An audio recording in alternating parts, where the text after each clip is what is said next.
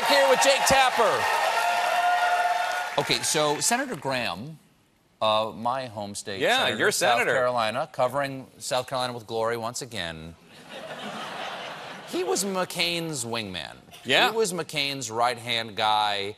Now he seems to be Trump's wingman. He is, absolutely. Are you surprised by him swinging from McCain to the man who McCain probably had more contempt for than anyone else? I don't think there's any probably about it. He absolutely had more contempt for President Trump than he had for anyone else. Why do you think that politicians are politicians. Politicians do what they need to survive. Lindsey Graham is from South Carolina, which, despite the small pocket of your relatives, is a very, very red state. You have not met all my relatives.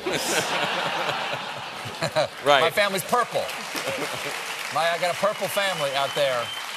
But it's one thing to, like, survive and not go against the president. It's enough to be so heavily in the president's... Well, he's up for re-election in 2020, and Lindsey Graham, who does go out on a limb on some issues and reach across the aisle, such as immigration reform, that's one, is perpetually vulnerable to a primary challenge. And there were, until relatively recently, until he and Trump went golfing that time, there was a lot of buzz about a number of Republican members of the House running against him in the primary, and now there isn't, because he has cozied up to President Trump. And by the way, I also think he actually is a partisan Republican who does not like what the Democrats have been doing in all this. Sure. But in terms of going from McCain's wingman to Trump's wingman, I think it's a big question of, well, who was the presidential nominee in 2008? Okay, who was the presidential nominee in 2016? Okay, I need to go where the party's going.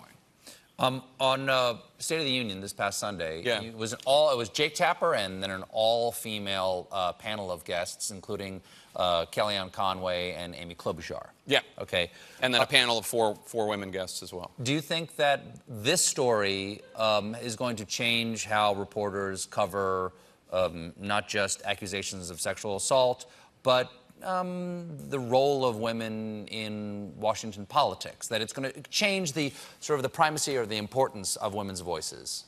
Well, I hope so. I think that I've had all women panels lots of times, but it is true that this Sunday I felt that we'd heard from men enough, and. Well,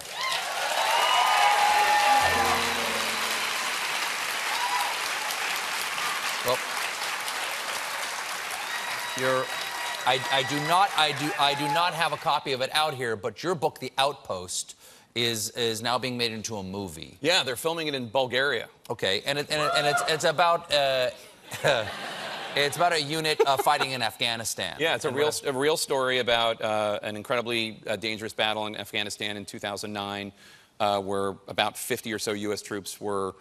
They woke up one morning and about 300 or 400 Taliban and insurgents were attacking them. And so it's been announced for a while that it's being made as a movie, but it's been announced that Orlando Bloom is playing Ben Keating. The camp is Combat Outpost Keating. Orlando Bloom is playing Ben Keating. So he's not. You're not playing you. I thought maybe. No. You think I would cast Orlando Bloom as me? Well, we did. We cast Orlando Bloom as you. There you. There you go.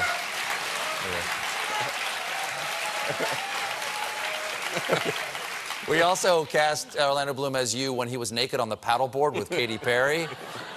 But that's the one that CBS says I can't show on air. I'll give it to you privately backstage. Thank God for CBS. Well, Jake, good to see you again. Thanks for being here. Thank you so much. The Lead airs weekdays on CNN. Jake Tapper, everybody.